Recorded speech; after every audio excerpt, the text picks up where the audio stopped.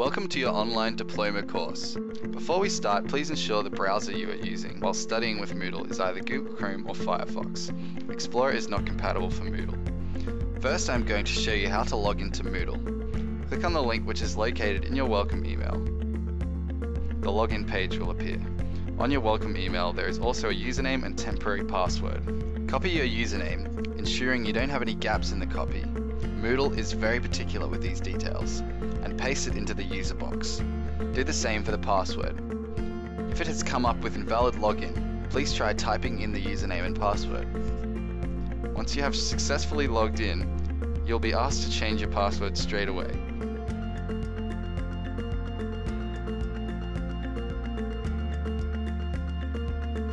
To change your password, ensure you have a capital letter, a number, a symbol, and 8 characters.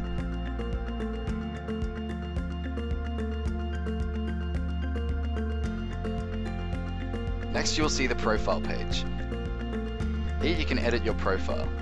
You can change your personal details and update your email address. It is highly recommended that you keep your email address updated. To go to the home page from your profile, there are 2 options. Click on Home in the navigation bar, or click on the college logo at the top left-hand corner. This is the Athena homepage. To find your profile again, simply click on My Profile in navigation, or you'll find it in your My Dashboard up the top.